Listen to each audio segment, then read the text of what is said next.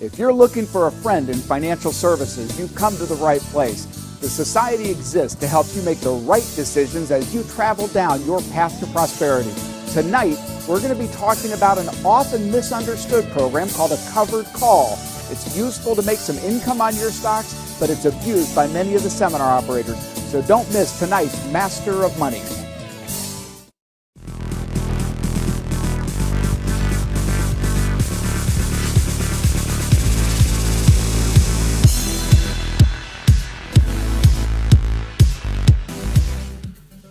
This Master of Money is sponsored by Harvest Investment Services, a registered investment advisor where they harvest gains and minimize losses, and by Superstock Investor, bringing institutional research to individuals. Our special guest tonight is Mr. Jeff Garbaz, Principal at Superstock Investor and Principal at Quantitative Partners. This Master of Money program was produced Tuesday, April 14th, 2015. Hello, everyone, and welcome back to the Master of Money program. I'm Steve Beeman, your host, and I am so thankful that you've chosen to spend another half hour with us as we help you learn what to do as you travel down your path to prosperity.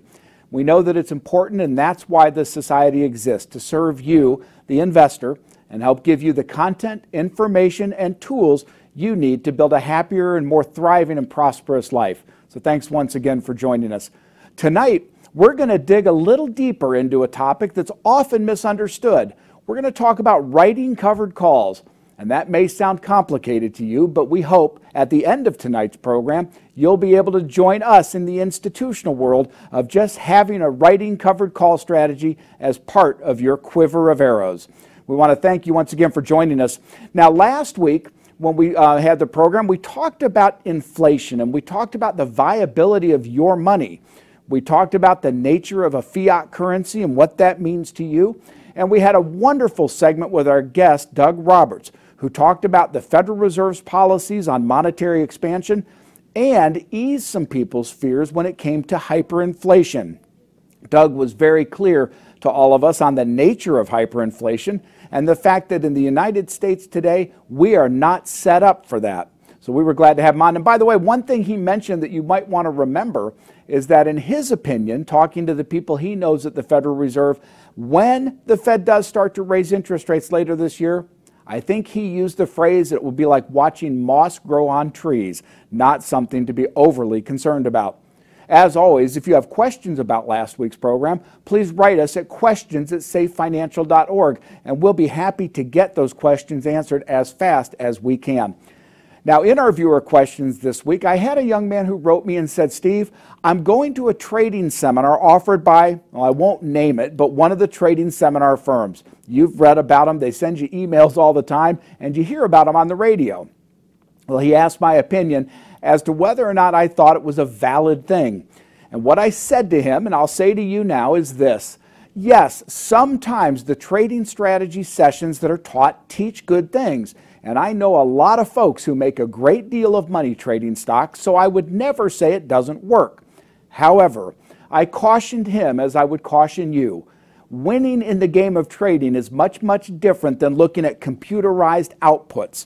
There's a lot of slippage between you and a computer. So when an operator at a seminar shows you how great these returns have been, well, your returns may not replicate that just because you're a human being. I can't tell you how many times I've talked to people who trade these systems, and when the system says sell a position, well, they hold on just a little longer because emotionally they think, well, that stock's got to keep going up. Or if they've taken a little loss and the system says sell it, their instinct is, well, you know what, I'll wait, maybe it'll come back and I'll regain my loss. Well, the fact of the matter is, for those of you who've tried this and for those who succeed at it, you know it's not as easy as it looks. So I caution this person that, hey, before you go spend a couple of $1,000s on one of these fancy Fibonacci ratio trading systems, why don't you talk to the Society first? Learn what we know, then go out and make your decision to play in that space. Now, moving into the geopolitical world, again, we have a world that is in turmoil is too strong a word, but certainly developing chaos. The biggest news out of the Middle East continues to be Yemen. And if you're not familiar with that, the problem we have is that the nation of Yemen sits between the Red Sea and the Mediterranean, And the problem with that is that it's an oil line, and oil has to pass right along the coast of Yemen. Well, in that very strategically located country, you've got Saudi Arabia partnered with Pakistan fighting against Iran. Well, obviously, you've watched The Master of Money and you watch the evening news, so you know that Iran is currently in negotiations for nuclear weapons with the United States. Well, that's got the Saudis a little upset. So in Yemen, we're seeing this play out in a hot war in real time. All of us wish peace in the Middle East, and we hope that this gets resolved sooner than later. But it's a hot spot that you and I continue to watch here on The Master of Money.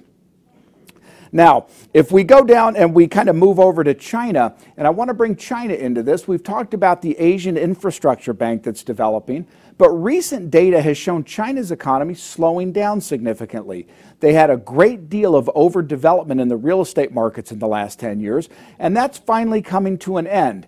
In addition, the declining oil prices, as much as you think that would help their economy, is actually slowing the Chinese economy down because they have a big energy sector, just like we do.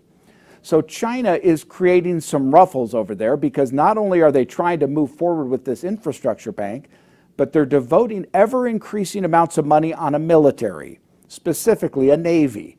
Now, that's costing a lot of money in the Chinese government, and together with the overall economic slowdown, slowing economies plus increased military expenditures oftentimes leads to a slower overall growth rate.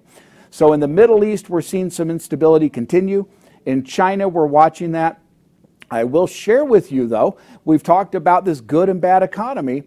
The folks at Brown Brothers Harriman, a long-venerated investment bank, came out and published a report in advance of the Federal Reserve's Beige Book. The Beige Book is the book the Federal Reserve uses to produce its economic numbers.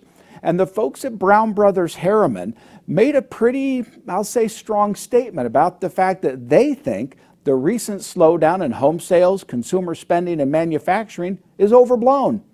They're pretty sure it was just a blip based on some bad weather here in the United States. Well, that's quite possible. The folks who watch us living in Boston know you certainly got your share of snow. And as weather does affect things like auto sales and home sales, it can have a material effect on the economy. Whether or not the Brown Brothers folks are right and we'll see robust growth in the third and fourth quarters of this year, nobody knows. But we do know that we live in an economy right now that you and I have talked about that is volatile. That volatility simply means make sure you have adequate risk controls, and learning tonight's option strategies can help be part of that. So we're glad once again that you've chosen to join us. We know you have an awful lot of different choices you can make when you look to your time and your allocation, so we're glad you spend it here with us.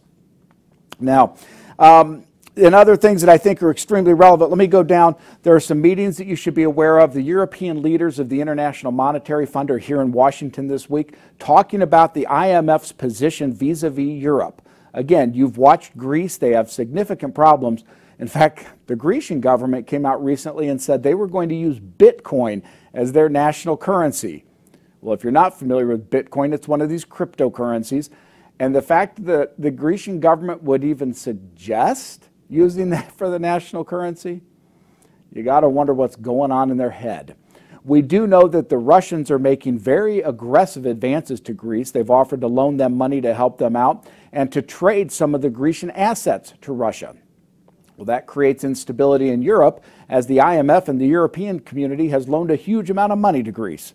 That's why they're in Washington. We know Greece is coming up against some major deadlines, and the IMF people are trying to decide how to deal with it.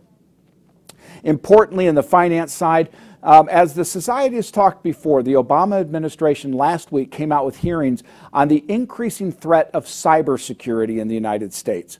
There's a lot of fear, and I should say cyber terrorism. The security response to that's what we're talking about. Public companies especially have been the target of cyber attacks, increasingly geared toward getting their employee data. Well, we all know about identity theft. We know that trade secrets and patents can be taken over the internet. So cybersecurity becomes an increasingly important topic. In fact, it's important enough that the Society will be hosting a symposium to discuss that in the near future. Oil, that often talked about commodity, stays at about $59 a barrel. You and I have talked in the past. It was at $49, $48. It's jumped up a little bit. But I've had discussions on TV with people who say, no, oil's going to go to $20 a barrel. Well, I've retorted to that regularly that I don't think that'll happen. And the reason for that is below about $50 a barrel, it's not worth the refiner's time to produce it. Well, sure enough, as oil came down below 50, U.S. production began to drop. Oil rigs began pumping a little less of that black gold, and so oil prices jumped back up to about 58. As we've said for a long time now, barring any big disruptions to the supply of oil, we would expect it to stay in this range for an extended period of time. Another reason we want to watch the geopolitical events. Last week, the markets had a pretty darn good week. All three of the indexes went back above their record levels. The S&P climbed back above 2,100, the Dow above 18,000, and the NASDAQ back above 5,000. We were very, very happy to see that. We always love to see the masters of money making money. But another point to that, we want to make sure you do if the markets go down as well. Now, when we come back tonight, we're going to dig into this concept of covered call strategies. I've spoken about it before. We've done classes on this before, but it's so important that you have to get comfortable with it. I've talked to many, many people who have one of two things. They either go to seminars where people teach them how to rent stocks, and for thousands of dollars, they learn how to write a covered call. On the other side, I have people I've worked with who've sold businesses and worked in their own capital accounts and don't know how to generate income on the stocks they hold. Well, writing a covered call can serve you in a number of ways. It can hedge a position, it can generate additional income, and when we come back, we're going to learn how to do that. We will be joined once again by my good friend and our professional trader, Mr. Jeff Garbaz, principal of Quantitative Partners and Superstock. So stick around for the second half of the Master of Money. We'll be right back.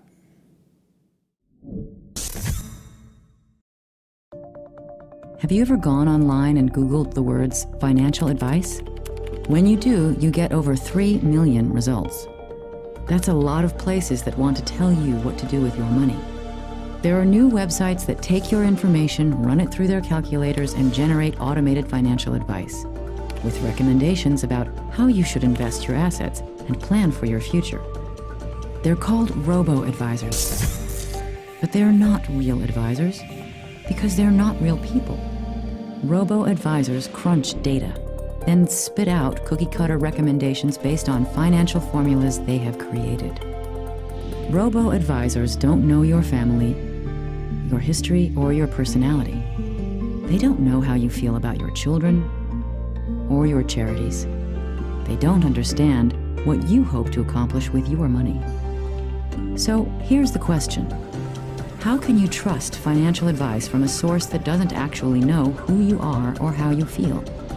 You can't. Why? Because you are a person, not a number. You're an individual, not an algorithm. To get personalized advice, you want a qualified financial advisor who knows you, not a computerized avatar that thinks it does. You want an advisor with proper credentials and credibility, supported by an organization with compliant process and protocol. That's what we have. That's who we are. And we have the ability to understand you better than any computer program. Of course, we have the latest innovative technology too, but we use our technology differently. We use technology to support our expertise, not to replace it.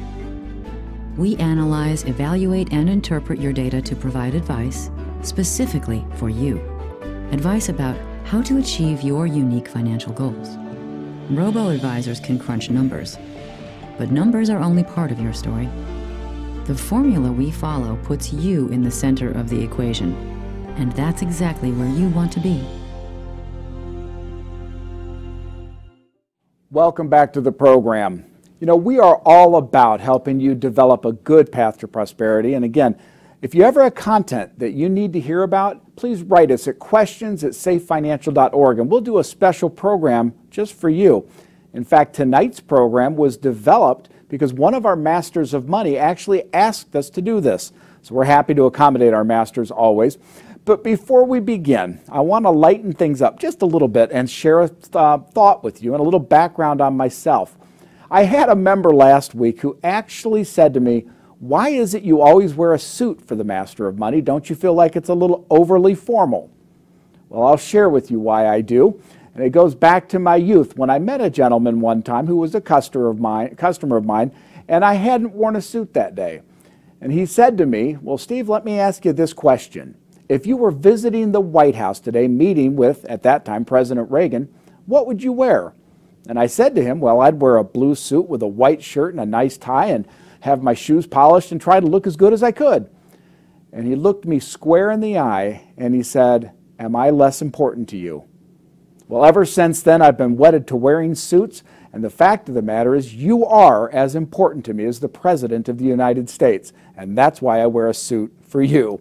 So anyway, we begin tonight to go down this more detailed path on the option call strategies, and I want to share this with you because it's an important thing. A lot of people get talked into going to seminars where they talk about renting stocks, and I hear the ads on Chicago radio all the time. Learn how to make 2 to 3% a month renting stocks. Well, this is the strategy they're talking about. And I want to share that with you because you have to understand that, yes, the viability is there to generate that type of return, but there is a risk. And we're going to talk about the risks right now. But let me begin by talking about the basics. And this is important to understand just the terminology on these things. So there are 5 key points I want to start off with in this segment. First, let's talk about what is an option. I mean, very simply, an option is exactly what it says. It gives you the privilege to do something in the future. In the case of stocks and what we're talking about right now, an option gives you the right to buy a stock from someone else at a predetermined time and price. Options are not requirements to exercise. They're options for you. It's a little bit like it's been likened to an insurance policy where you can buy an option, and if your house burns down, you use the insurance policy, but you don't have to use it. Well, an option's the same thing. There are 2 general types of options. There are calls that give you the right to buy something and puts that give you the right to sell it. Well, tonight we're concerned with the former, so let me continue. When I talk about writing an option, that's a fancy way of saying I'm going to sell an option. Wall Street likes to confuse people with the terminology they use, and that's all that is. The idea of writing an option means that you sell an option to someone else. We're going to give very specific details in a moment on what that means, but conceptually, all you're doing is selling someone else the right to take some action in the future. Well, let's extend this. If we know what an option is and we know what selling an option is, let's talk more about this call option specifically. A call option gives someone else the right to take something away from you at a future point in time. A call option, for example, gives the holder of that, the buyer, the right to call that stock away from you at a predetermined price and time. It's not that complicated. If you have an asset today worth $10 and you give someone else the call option on it at $20, that means they can call that away from you at $20. Again, I've got details on this I'm going to share in just a minute. So I want to take the call option idea to the next level. And that's if we know what an option is, we know what it is to write an option, and we know what a call option is, what is a covered call? Well, a covered call simply is writing a call option, selling an option for someone else to buy an asset from you where you do own the asset. This is known as a covered call. Most often it's used when someone owns a share of stock and they don't mind selling it, so they sell someone else the right to take it away from them in the future. There are a couple of different reasons people will do this, and we're going to talk about those too. So we know that writing a covered call option isn't complicated. It's simply a matter of selling to someone else the option to take away something from you at a predetermined price and time. So, why would somebody do this? And that perhaps is the most often asked questions, and there are a couple of big reasons people will do this. Let's look first at the buyers. Why would somebody buy a call? Well, you got 2 things there. First of all is a speculation, and the second is a hedge. The hedge is pretty simple. Let's assume that you have a portfolio in which you have gone short or you've sold short a share of stock in IBM. Well, the way you would get hurt in that case is if the price of IBM jumped through the roof. Well, you might buy a call option to hedge against that. That's a smart use of options. It's used all the time. The second is a little more speculative. Let me give you some details. I pulled these numbers Monday night, so they may be a little different today. But if you went out today to buy 100 shares of IBM, it's about $163 a share. That would cost you $16,300 to buy 100 shares. Okay, that math is pretty easy. But let's assume you don't have $16,000. You just don't have it. You maybe have it in a month, but you don't have it today. And you have information or insight, you believe, that's going to cause IBM stock to run up between now and some future date because of something you know about. So you look and say, well, wow, at 163, I'd love to buy a bunch of that, but I don't have $16,000. Well, one of the ways you can acquire that stock is to buy a call option on it. Let's be very specific. Right now, for about $3.30, you can go out and buy the right to buy a share of stock in IBM at $165. Now remember, the stock's trading at 163, so you're buying the right to acquire it at 165, so a little bit above where it is today.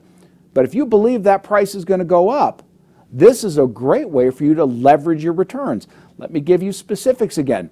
Assume that you buy a call option today that gives you the right to acquire IBM at $165 30 days from now.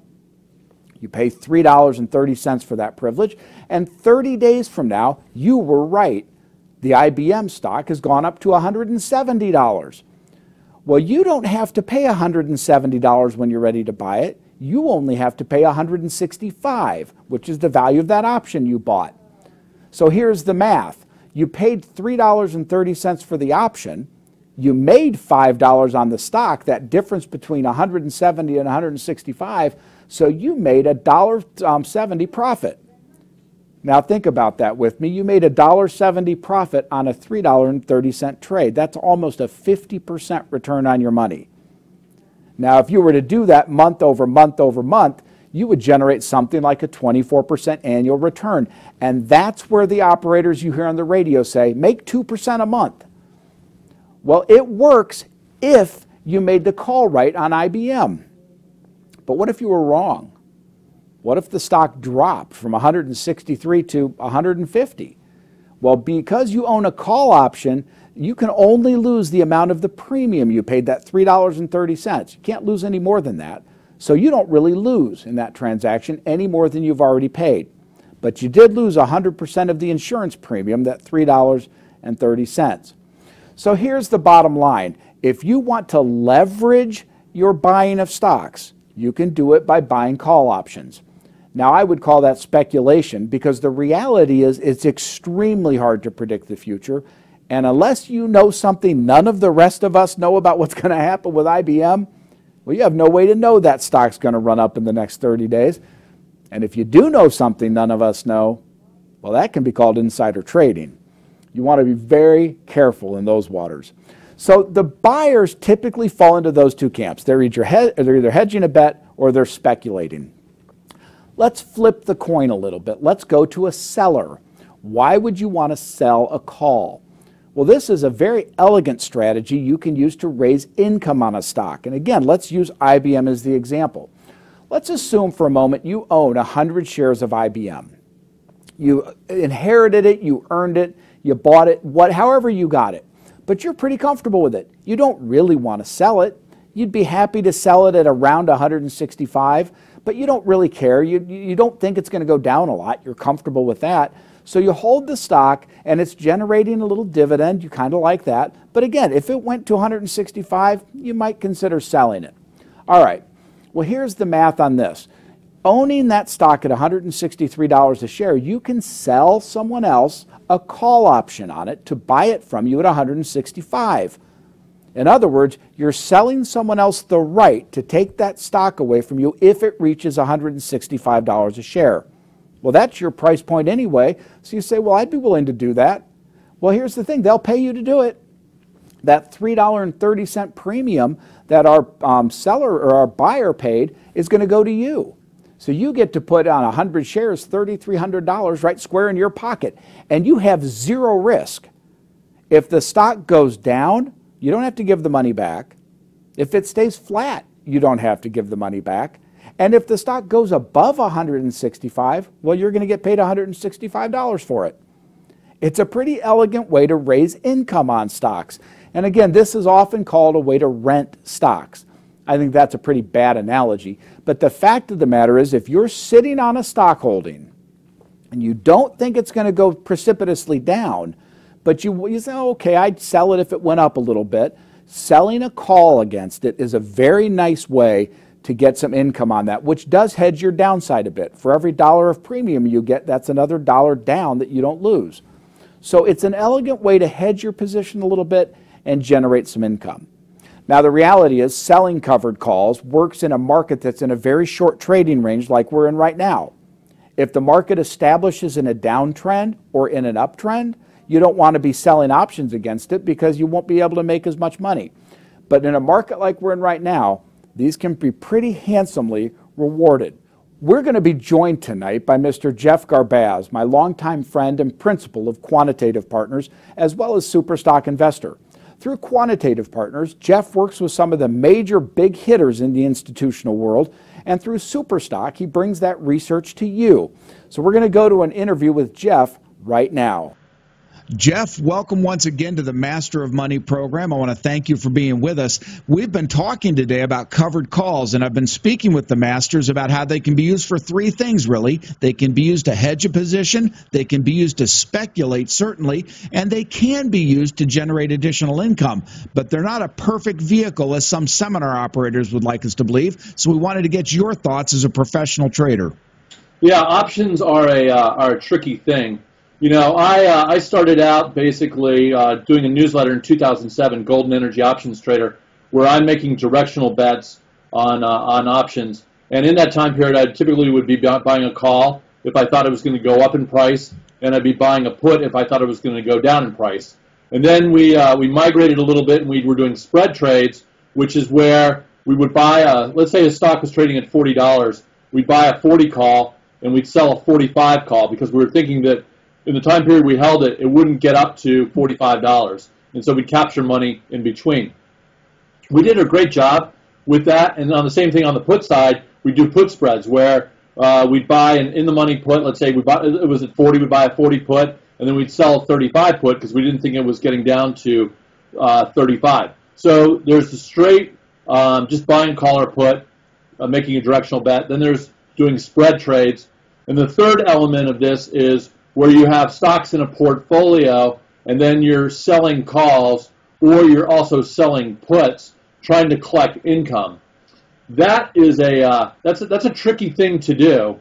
And I think it's very misunderstood. I think people are led to believe that it's really easy to make money doing that. Yeah, there's a seminar operator that advertises here in Chicago that you can rent stocks and make 2% a month with no risk.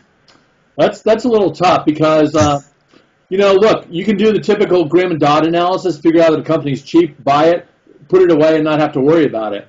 When you're trading options, you have to deal with theta, and you have to deal with decay factors, and you also have to deal with what happens if something runs. So let's use a simple example. I'm going to buy a stock that's $40 in price, and I'm going to go sell a 44 call because I don't think it's going to get to $44. And let's say this week is the expiration week for April. It's the third week of April. So let's say I'm going to do a May one. I got 5 weeks, and that stock, if it moves above $44, all of a sudden the option is going to go up in value at a greater clip, and I'm going to start to not participate on the upside as much. So that can be an issue.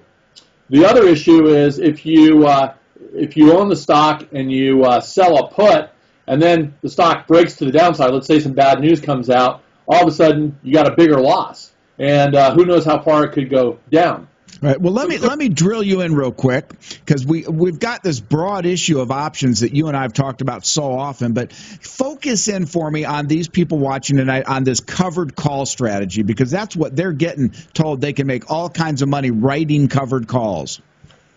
You know, that's true when you're in a bull market. If we go into a bear market, you know, the 2000 to 2003 period, options weren't as big. and people weren't trading options as much. But definitely in '07 into '09, people were. And I know several people who were trying to do this almost as a living, and they got buried because the problem was the underlying stock might have dropped 25% in value over a month or 2 months, and then what they were writing only made them 3 or 4%. So let's say you made 4%, but your stock dropped 20%, you're still down 16%. So I would advocate having some type of system in place to determine that we're in an uptrend, and that you actually do want to be, writing calls. If we're not in an uptrend, either on the overall market, you got to think about three things when you're coming in on a covered call. What's going on with the stock? Is the stock in an uptrend, sideways, or in a downtrend? What's going on with its sector? Same deal. Uptrend, sideways, downtrend. And then the overall market with equities. There are three different ways that a stock can correct.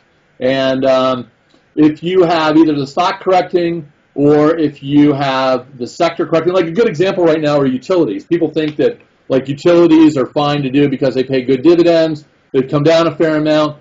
Well, the problem with utilities right now is if interest rates really do start to rise and we start to get better economic numbers in the U.S. and around the world, granted the first quarter's been quiet, but utilities like XLU is trading around 43 and change, and it could break down to 40 or so, and all of a sudden you're owning the stock, the dividend doesn't pay enough, you get another 10 or 15% drop in the price of some of these utilities, and your option is only making you 3 or 4%, that ends up being a tough equation. So for most people, this is a strategy. And the example I use, Jeff, is let's say somebody sells a company and they're loaded up with a stock. If they think that stock is stable and it's in just a short trading range, to sell calls against it might make sense to generate some income. But they're going to get called out and lose the upside, and they're not that protected on the downside. Correct. I mean, ultimately, if you just want to be completely hedged, the way to do it is to do both a put and a call, own the stock, and then you don't have anything to worry about, but you're going to just totally limit your upside and your downside. Right, so you're putting a collar around the stock value. Yeah, exactly, and that's what happens a lot of time when, like you said, people sell a business. That's how it plays out. But, I mean, look, you buy a stock, and then you do the option. You got to determine whether the option is fairly valued, whether it's overvalued, whether it's undervalued. You have to do analysis on the option as well. And then you have to do analysis on the price chart as well. One thing I like to look at is an indicator called choppiness, which tells me if a stock is in an uptrend, or if it's getting ready to start an uptrend, or if the trend is exhausted. And then second thing, I like to use average true range. Average true range tells me how much it typically moves in a given period. So I could do average true range on 1 minute, 3 minutes, 5 minutes, a day, a week, 2 weeks, 3 weeks. If I'm going out of the money by, like, say, $3, but the weekly move is, say, $6, that might not be a very good bet. I might end up losing a fair amount of money within that period. Well, here we go. And, Jeff, we're limited on time, so I need to close the segment out, but I do want to thank you. And, folks, you can understand why professionals like Jeff make money in the markets where the novice people coming in thinking they can make it easy don't. So, Jeff, thank you very much. We look forward to having you on once again. Thanks for having me, Steve. I want to thank Jeff Garbaz for taking his time to join us on the Master of Money. All of the professionals I bring to you are highly paid, and it's nice of them to donate their time to a generous effort like this. We at the Society are always there to help you, and don't forget to write us at questions@safefinancial.org anytime, and we'll get back to you with the answers you need. I want to thank all of our sponsors, of course, Harvest Investment Services, who lets us use their facility and helps fund some of our efforts, as well as Superstock, who's providing institutional research to our members. I want to thank you for joining us, and we look forward to seeing you next week as we continue to travel down our paths. And in the interim, pardon me, I hope that you have a safe, happy, and prosperous week, and I'll see you next week for another edition of the Master of Money.